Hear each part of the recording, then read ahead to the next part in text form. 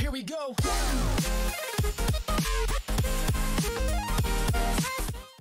Hey guys, Eric here with Carolina Autos. Just wanted to do a quick video on what happened with the Camaro and the accident that I had back on February 21st, 2022. So I was rear-ended, sitting at a stoplight. Officer estimated that he was doing about 35 miles an hour or so, 35, 40 miles an hour. Camaro took a pretty tough lick, and so did I. So we waited after the accident, pulled off the road. The Camaro did still run, although it broke the exhaust. So it was running kind of rough, kind of messed up the clutch because I was sitting there in gear, you know. Light was about to change actually. So we went and got a police report and everything. The day it happened, waited on a police officer. She was super nice. Got everybody's information. The other guy's car was in much worse shape than the Camaro. It was not drivable. He had airbags go off and everything. I didn't have any airbags go off. Went to the doctor. I had a concussion. It knocked me out, actually. My head slammed backwards into the headrest. To be completely honest, I was actually sitting there at the light looking down at my phone. So my head was down, and when he hit me, obviously it threw my head back pretty hard. So it knocked me out. I had a concussion. Been going to a chiropractor for the last couple months. Like I said, it happened on February 21st. Today is March 17th, so sorry, April 17th. So it's been 2 months since the crash. So really just wanted to walk through, show you guys some of the pictures of the damage. So first, it really doesn't look too bad at first glance, but if you kind of zoom in a little bit and look closer, so it pushed the taillights in, pushed the trunk in, buckled the trunk up. You can see nothing lines up anymore. Almost took the bumper off. Actually punched completely through the diffuser down here. Pushed all of this in 2 to 3 inches. They had to actually replace the frame rails under the trunk. We'll go through some more pictures of the damage here in a minute. Let's see, so if I go, well, I was hoping I could cycle through these. Guess not. So you can see, pulled the bumper cover down and away from the car. But that's a much better picture of kind of the damage and the extent of how far it pushed that bumper in. You can see the exhaust down here is actually missing. We'll get to that here in a second.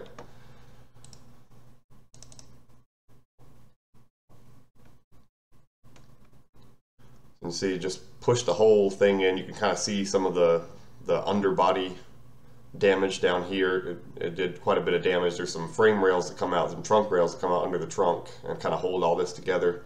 It actually bent them. So they had to, thankfully they were bolt in.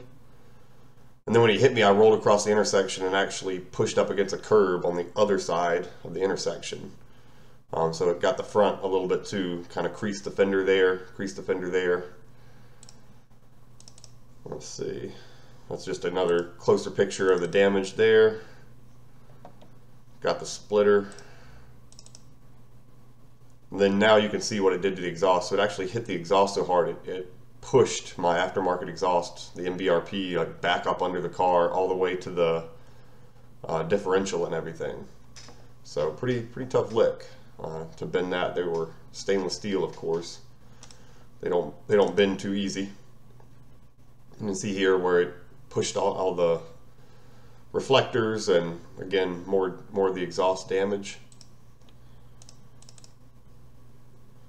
And there's kind of the worst damage on the body up close.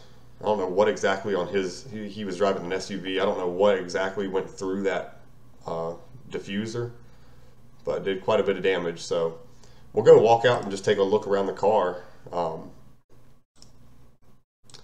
and see what all they had to fix, and kind of some things that I'm not completely happy with. You know, they couldn't quite get it back to perfect because they would have had to replace literally the whole back end of the car to get everything to sit exactly flush. Some of the body lines aren't ever quite going to be right again, probably. I got two options there. Basically, I could go tell the insurance company, hey, it's not completely back to perfect, drop it off for another couple months. I'd rather not. I'd rather have the car. It's good enough for me. and I'm going to go after them for diminished value instead of going the whole route of trying to get it exactly perfect. So I'll take diminished value on it, and I'm actually about to start a new job here in a couple weeks with a new company. Be director of supply chain will be my role. So quite a bit more money. I think the long play is to eventually sell my car. You know, after the diminished value, I can sell it for whatever I can get out of it with an accident on its history. And then I think the play is to get a ZL1 at some point in the next 8 to 12 months.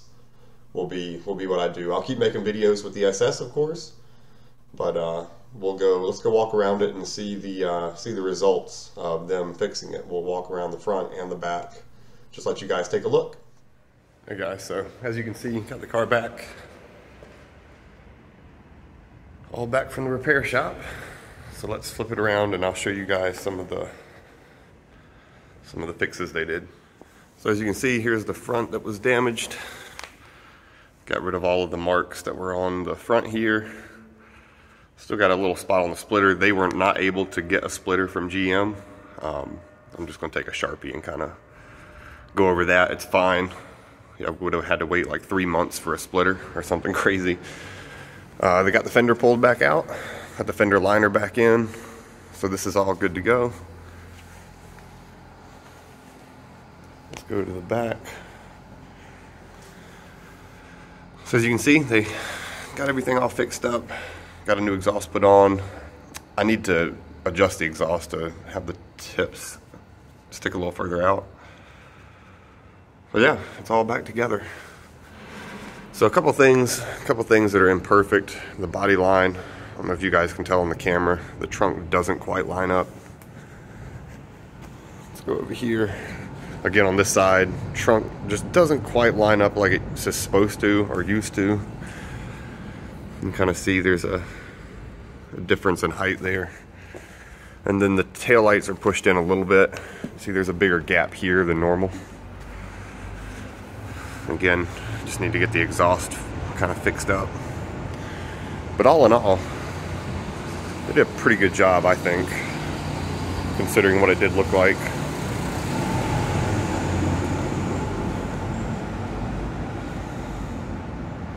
So yeah, so I am going to take it for a drive. So we'll be doing some POV drives like we used to do coming up. And anything else you guys want me to record with the car? Got a couple of requests. Maybe talking about the differences between the SS and the V6 and the 4-cylinder. You know, I've had the V6 1LE, the SS 1LE, so I'll do a video talking about the differences, my opinions. And anything else you guys want to see, just let me know. And of course, it would not be a Carolina Autos video without a cold start.